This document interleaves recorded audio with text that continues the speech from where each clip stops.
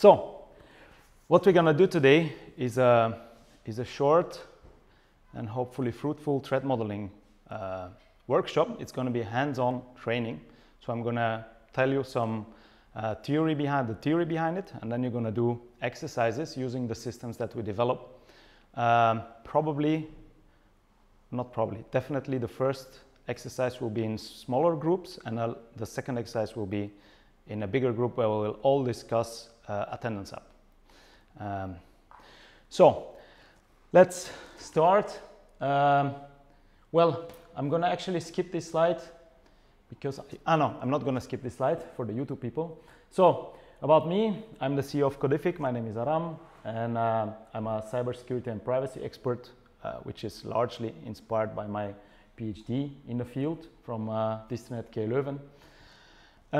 And one of my area of research was threat modeling, and especially privacy threat modeling.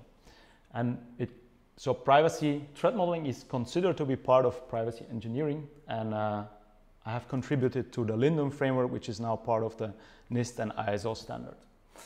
Meanwhile, I've also recently joined the OWASP SAM project as a core team member, and OWASP SAM is one of the flagship projects in OWASP, and it is an approach for security assurance. So it covers literally everything in AppSec, in application security, from governance all the way to operations. So enough about me. A couple of words about Codific. So we are an organization, we're a product firm, and we have products in the EdTech domain and HR tech domain. And on top of that, we also do some security consultancy here and there. And we have the SAMI product, which is a security assurance management tool for the OWASP SAM project. Now, I have a very simple question, which typically people don't really know how to come up with an answer. And I'm just going to make my slides on my screen a bit bigger because I don't see them. So the question is, if you get this question, is your organization or system secure? It's a very complicated and trick question, actually. And a lot of security aware organizations, despite having best practices, they could come up and say, you know what, here are the typical best practices that we use. We have some security tooling, but it still doesn't answer the question if the system is secure. And if you say, here is a list of answers that you shouldn't give if you get this question. So if you run pen tests, that's good, but it still doesn't answer the question if the system is secure. You can have patch Tuesdays like Microsoft does. You can have best practices or using HTTPS. Everybody's passing courses. You have ISO certification. All of that is good, but that doesn't answer the question, and neither does no, I don't know. That's clearly a bad answer to say. So how do we do that? And before we go there, I'm going to first define what is security, because like I said, it's a trick question. You first have to know what is security to be, then to go on with your answer.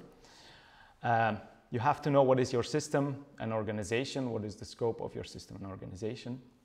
And probably you would also need to know secure against what, and have, like, maybe you can start looking at the attacker profiles, and you could have a system which is completely offline, which will clearly have different sort of security threats. It might not have any security threats at all.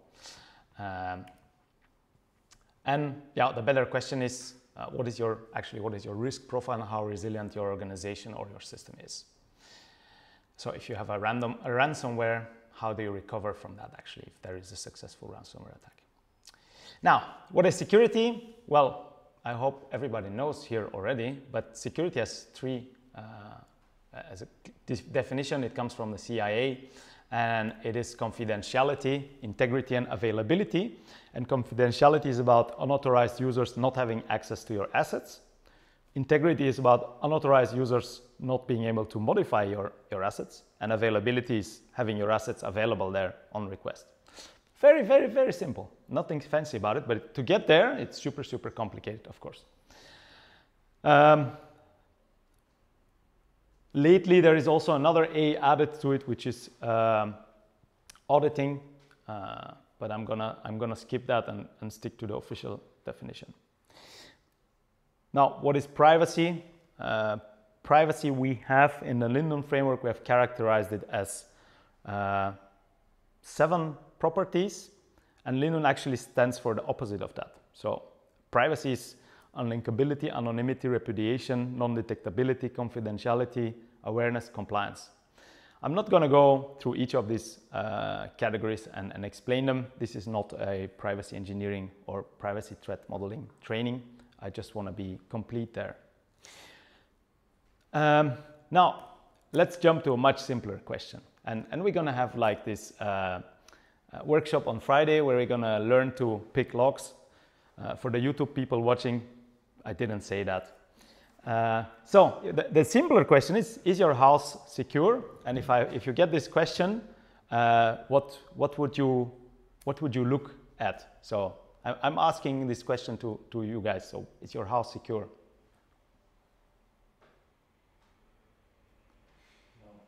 No? The possibility of the entries. But what then? What are you gonna? You imagine you have to be, you're in charge of securing your house, like because you have the corporate machine there, and let's say you don't do the best practices, you don't do what we're saying, you don't use password manager, your password is written on the machine, and you have like a small textbook with all your passwords written in there, and you have to secure your house. What do you do? Carry your notebook with you. Say what? Carry your notebook with you. Carry your notebook with you? No, but you still have to secure your house. It depends from what we want to secure it. Okay, yeah, good. Intrusion or something else. Yeah, that's a good additional question to ask. What do you want to secure it against? Disasters or entry, break and entry, fire, and then that's a good thing to ask. So what am I going to try to secure it against? What else do you have to look at? Imagine it's against break and entry, what do you have to check? The possible number of entries to the house. The entries to the house, indeed. And then you're probably going to also need to have some animations that now shows up. Okay. So, and also, of course, once you think about your house, you need to check if you have actually anything valuable lying around. And this represents a bit the assets in a software system. And furthermore, something which I missed on the previous slide actually, I thought I had some other slides, but I don't, I skipped them. You also need to check where is your house. Like if you live in a very, very safe area, probably you should take that into account, as opposed to if you're living in a super criminal neighborhood. It also depends whether things like what is the configuration of your house. Do you have a garden? Can somebody enter from your garden? Then you can look at the garden configurations. And if is your garden secure, can somebody enter in your garden? And well, once you have that, and by the way, this is my actual house. As you can see, there was a fire next door, and it's also on Google Street View.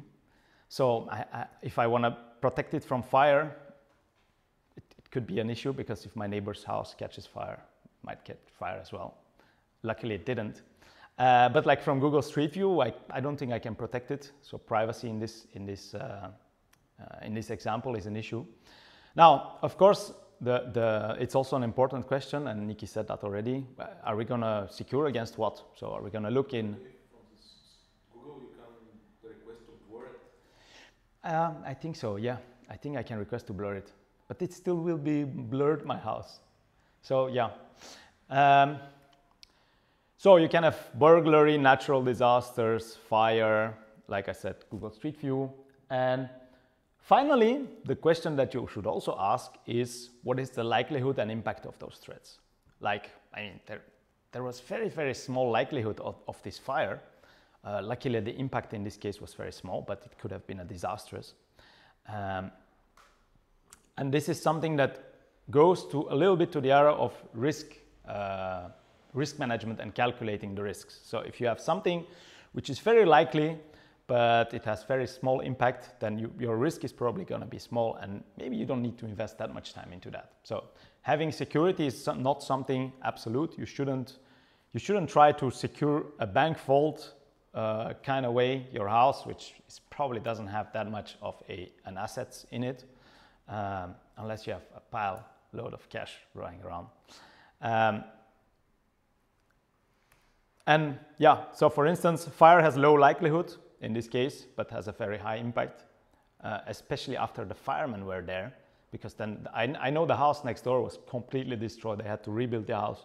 I should have done a picture of the house actually. Now it's completely different. Google Street View has almost 100% likelihood unless you live, I don't know, in somewhere where the car cannot pass by, but has in theory negligible or no impact. And yeah, and then once you have that, once you have figured out what are you going to secure it against, what are the threats, what is the likelihood and risk, you can go on and check what you're going to do about it. And probably if you want to secure it against burglary, an alarm system would be a logical idea to put. Maybe an insurance against natural disasters and fire, which is actually almost required in Belgium. I know it's not the case in Bulgaria. You could put smoke detectors to make sure if there is a fire that you can run away, or sprinklers. I don't know if that's a good idea in a house. And yeah, you could report to Google to remove your house from Google Earth and Street View, but I'm not sure if they will react even. I don't think even there is a way to do that, by the way. Yeah? Okay. So it is. And the final step is you could go through again from time to time and check if you did a good job. Now, that is everything in the real world. So we go back from analogy to the real question. If your software system is secure, this is the questions you have to ask. And this is where we go into the model of threat modeling. And in a second, you will be doing this stuff in a hands-on workshop. So the theory, I try to keep it limited. We will do a lot of hands-on exercise, and then I will tell you much more. There will be probably questions will start popping up then. So there are 4 questions in threat modeling. What are you building? What can go wrong? What you're going to do about it? So which security controls are you going to put? And if you have that in place. And at the last step is, did we do a good enough job? So that last step requires you to go through the countermeasures that you have introduced and make sure that they actually cover the threats that have been found. And well, this is the essence of security by design. And I have another. So if you think about the software system, by the way, you have to do this at the beginning of when you're planning your software system, not when it has been shipped, to make sure that you are effective. I have a great analogy from kitesurfing, of course. Where else? So anybody knows what this is? You did all kitesurfing course as well, most of you know. So basically, these are the lines that you attach the bar to the kite. And years ago, there were no, all of the lines were similar. As you can see, you have knots in the middle and these loops at the ends. And there is kind of no way you can put this wrong. There is no way to attach the lines in a wrong way that causes a safety issue. This is safety issue, not a security issue. So safety and safety is something that has impact on your health that you couldn't die from. And actually, this was the cause of most injuries in kitesurfing. People would attach their lines in the wrong way. And I know there are some people actually died from this. With this, it's impossible. You can literally not attach the lines in the wrong way. There are colors. You could mix up the colors. It doesn't matter which way you attach them. Your kite is still going to fly and it's going to be controllable. And years before, it was not the case. And the analogy with security by design versus security at the end was people write manuals, so please make sure that you attach the right colors or the right way of lines. That is when you have added, well, in this case, safety. That is when you have added safety as an afterthought. If you do this as sort of a threat modeling exercise before you have designed the guidelines and you have said, what if people attach them wrong? It's not a good explanation. It's not a good way of getting out of it and saying, you know what, they should read the manual, of course, otherwise they shouldn't do kitesurfing. That's not the way security should work, and users are never gonna, you put big, huge red letters in the screen saying, don't do this, are you sure you wanna do this? Nobody's gonna read it. If you have a yes button, they're still gonna do it. Well, except for my mom, she's gonna come in panic. Aram, I kept these red letters, what am I gonna do? Relax, don't worry. So, we do threat modeling in theory before the system is rolled out, like we're gonna do for attendance radar. Actually, we are a little bit late there. We should have done it even before that. In an agile setting where we do sprints, ideally you do a very small threat modeling exercise before you start working on a sprint. Of course, the sprint could be very functional, not related to security at all, then you don't do it. But you should, if it has impact on functionality, if you're going to add an external single sign-on, for instance, you could do a small threat modeling exercise and to check if there are any threats that you can find, and you can look for countermeasures. Okay, some resources about threat modeling. So there are 2 great threat modeling books. I think we have one of them in our library, and I have the second one at home, but I think that the top right one is the great book by the father of threat modeling, I would say, Adam Shostak. The lower one actually proposes an approach which is based on threat model as a code in a way. Today we're going to look at the upper one more than the bottom one, but the bottom one allows you to actually write your threat models as a code in Python. It's called PyTM, by threat modeling. It's a really cool approach to look at. And of course, Lindun, if privacy is essential for your software system, you could combine all of these approaches with Lindun. Lindun is actually a mnemonic for the threats that you're going to look for. Okay, I see people yawning, so now we're actually going to do this. But before we do that, I still have a couple of slides to cover. Well, again, so we had 4 things, as you can remember. What are we building?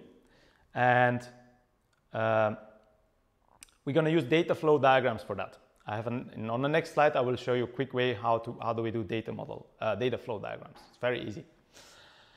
The second step is probably the harder thing. How do you find threats? And in theory, everybody can threat model. Probably you're doing threat modeling every day, not from software systems, but it is not exceptional that you think about, what if I miss this bus? What am I going to do? I'm going to wait for the next bus. That is like threat modeling already.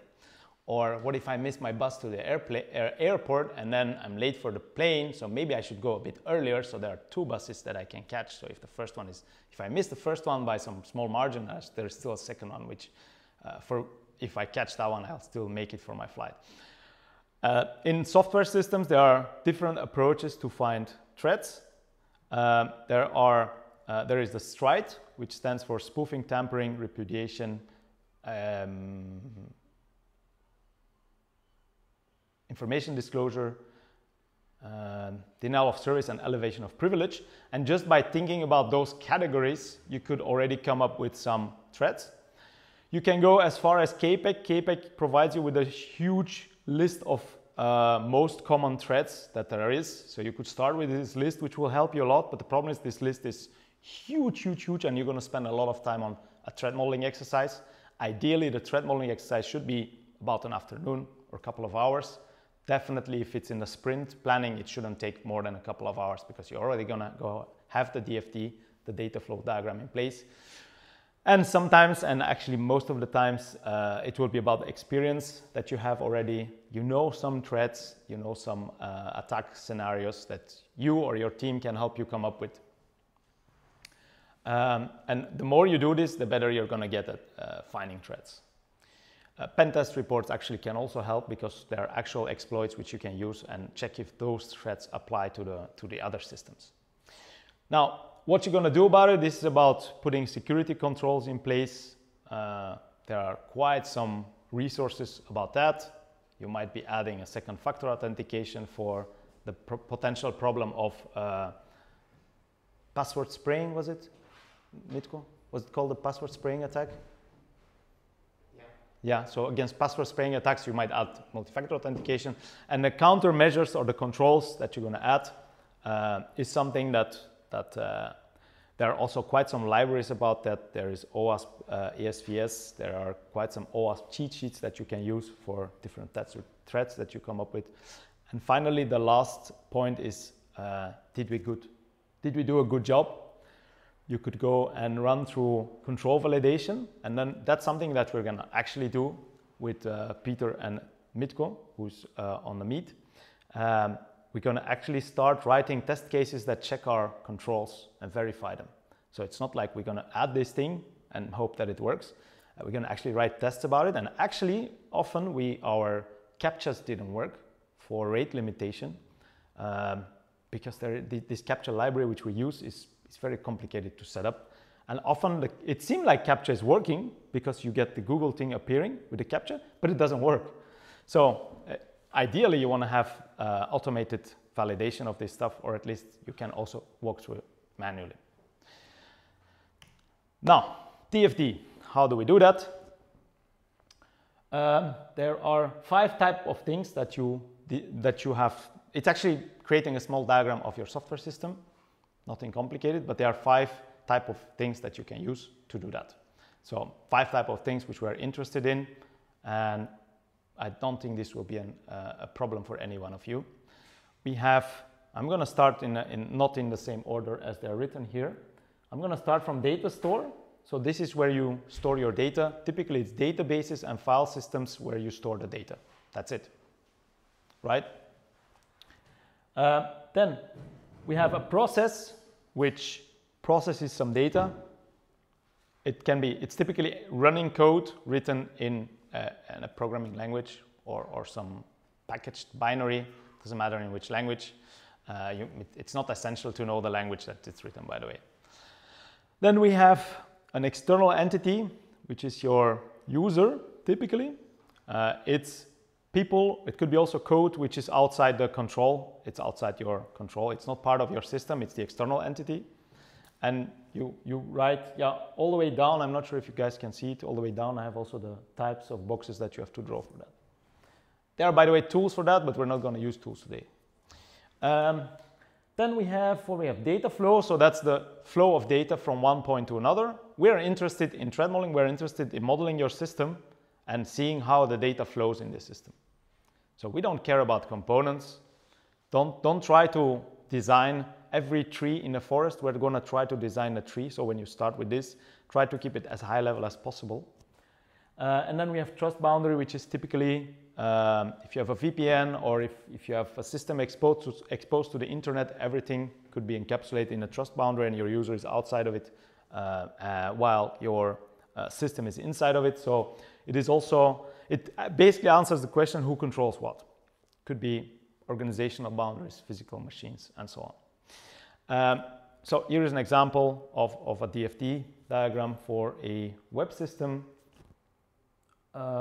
which apparently exposes its SQL database to the outside world, as you can connect it with an SQL client. So here we have the data stores. There is some data management and logs. Database here is intended as something that actually processes and communicates with these stores. This is the process and these are the stores. Then there is a DB admin, which is like again, it's a process, it's a high-level process where the external entity can communicate and probably check everything. And then we also have the front end where web clients are connected, could be a browser, typically it's a browser, and SQL clients, which is something you should probably never do.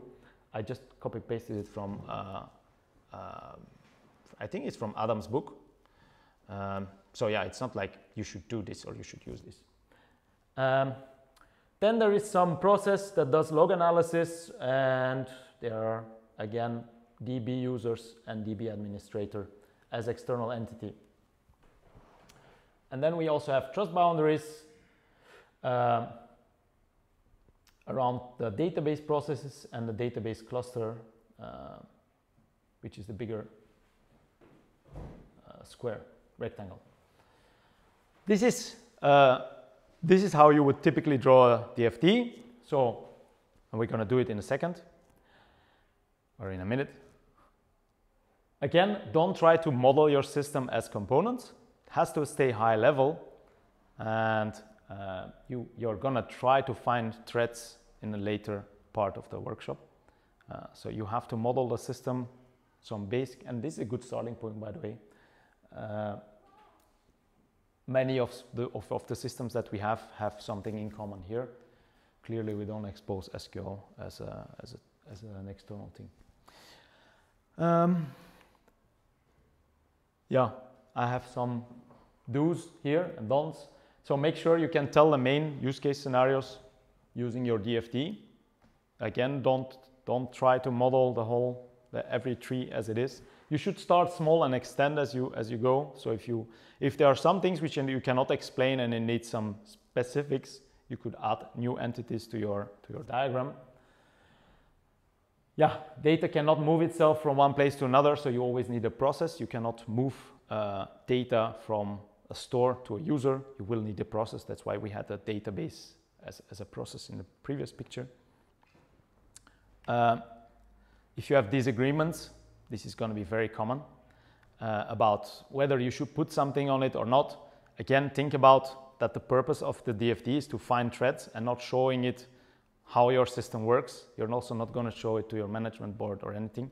The purpose is to find threads. If you can find a thread based on a smaller DFT, it's probably better, so try to be pragmatic about it. Yeah, this I said it, don't imagine a forest. You don't want to model every tree, you just want to model the forests in general. And if you really need to model one tree, just model one tree. Yeah, now it's up to you guys. I don't know if you have any questions so far. Probably you will have questions when you start doing it. So, ready? This is not long. I have a couple of more slides, well, 8 slides to be exact. And then we're going to look for threads. So there are different ways to look for threads or what can go wrong. There is the stride approach, the stride mnemonic. There is the concept of attack trees, which is very cool actually. These are not trees outside that are going to attack you. There is KPEC, which is a common attack pattern enumeration and classification list, which is very extensive. You can also use OWASP top 10 to look for threads, or basically use your experience. This is where the magic happens. So typically to run this workshop, you're gonna, ideally in an actual setting, you're gonna look for threads together in a group for X amount of hours. You're gonna fix this time, couple of hours to find threads, and then you're gonna go on and maybe get together again in a couple of months and look for more threads. So this is not there. It's a time-bound exercise. It's not like you're gonna find threads until you die or until you faint. Or there is also no limit in theory. There is no concept of we did find all threads. It's kind of impossible to find all threads. Okay, so the several approaches. How just a couple of slides on them. I can talk about this for days. There is actually a book written about this, so you should probably read the book if you're interested on Stride. But basically Stride lists 6 different categories of threads, and when you're looking for threads, it's helpful to think about these categories and look for threads from these categories. And the first category is spoofing. It's pretending to be someone other than yourself. So you try to spoof the user. Typically you can also spoof processes, you can spoof data flows. There is like a matrix which category applies to which type of entity. The entities on your DFT. Tampering is when you're going to change something on disk, memory, or network. Repudiation is claiming that you didn't do something. Actually, it's funny, in privacy, you actually want the opposite of that. You want to claim you didn't do something, and that's a privacy threat and a security threat, in this case, are the complete opposites. Information disclosure, you're getting access to something that you shouldn't. Denial of service, just blocking the server resources so that other users cannot use it. And elevation of privilege, you get more access than you should have. When you're looking for threats, you can categorize them, but it's not very important. So this is important. You can use these to find threats, but once you find a threat, it doesn't matter if it's a spoofing or if it's repudiation and so on. It could be actually multiple things at the same time. Attack trees. So if this is a helpful mechanism, so this is not the only attack tree, this is one sample attack tree of spoofing an external entity. And when you think about, I'm going to spoof a client, there are different tracks that you can start to think about. Like, for instance, I'm going to obtain his credentials by all these ways that are listed down there. I'm going to have to, so you're going to maybe steal his credential in transit, or you're going to steal them from a storage at a server or at a client or at a third party. So there are different approaches that you can think about. Is this thing possible? So it's a bit more detailed list of things that can happen during spoofing. Or for instance, authentication UI, you're going to somehow trick him to go to a website which looks exactly like the website of your bank, and then you're going to steal his credentials like that. And so here you have like a more elaborate way of finding threats, elaborate way like a mind map or high-level patterns that can help you think about possible issues. Somehow my next slide is doing the exercise, which is weird. I have the feeling that some slides are missing.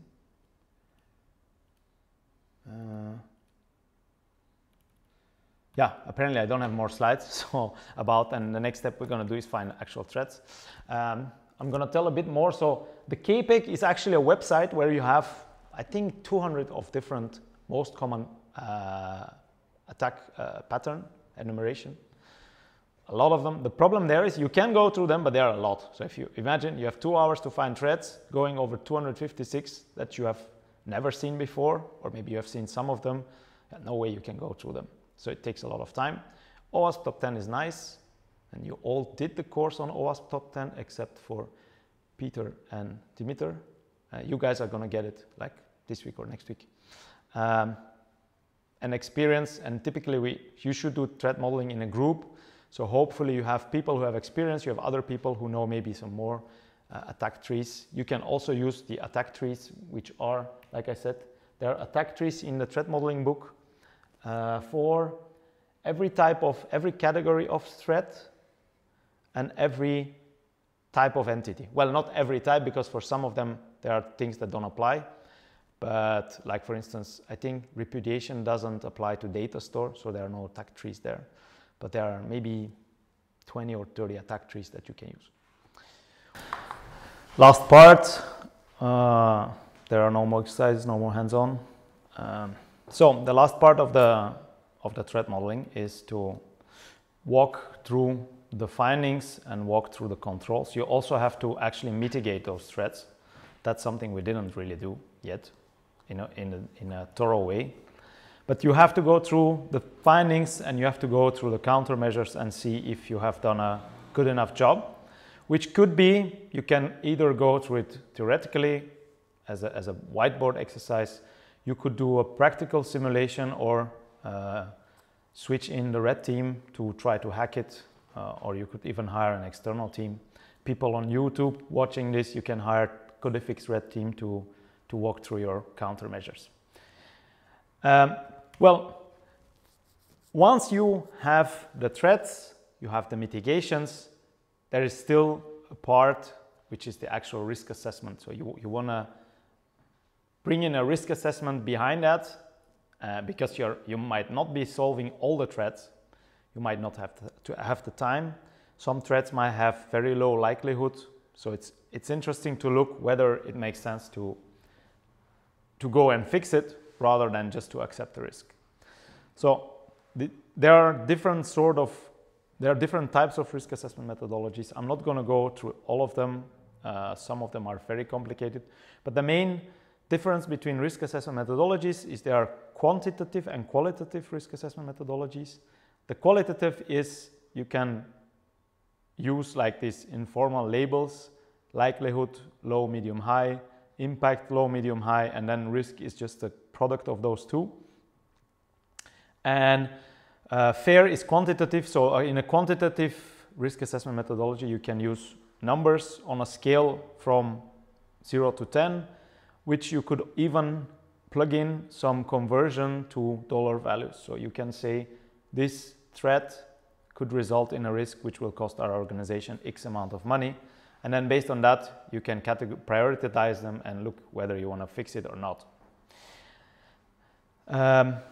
There is a risk assessment methodology called DREAD, which is actually now deprecated. It's no longer used. I think it was introduced by Microsoft. But it's still actually often cited, and I think it's still being used. In our case, I would say we could use a very simple qualitative risk assessment methodology with a low, medium, high for likelihood and impact. And likelihood is how likely is this to be exploitable and to take place and to happen. And impact is how big is the impact. I think I've mentioned this. So when should you do threat modeling? Ideally is before you start building the system, or during or before each sprint. You can plug this in your sprint and add this in your sprint planning, and you can do a small. Every time you add new features to the system, you can do a small exercise of looking for threats. You can even do it after you have the system in place. The problem is fixing the problems or fixing the issues is going to be way more expensive after you have designed the system, because there might be things which you just have to redo all over if you figure out that this is not working. A good question is, so when are we done? When do we stop this threat modeling? How many hours? And I think I also mentioned this a little bit. You're actually never done, and security is a process. There's no end goal. Ideally, you should do this on well-defined time boxes, like we did now. This is you might say, okay, well, we found some threats mostly are in one category. It doesn't matter. We did a good job, and every time we do this exercise, we're going to get better and better. We're going to come up in a higher maturity level for threat modeling. You're going to already have, because we have using kind of similar technology through each project, we could have even a library of threats which could be applicable to other projects. So instead of looking for Stride or KPEC or these other ways of finding threats, we can go through a list which we already have, which were threats in other projects, and then we could start from there. It is likely that they would be applicable for each of them. Maybe not for the Bluetooth attendance tracking, but other type of threats are likely to be everywhere. Well, yeah, security is like happiness. It's a journey, not a destination. And this concludes this workshop.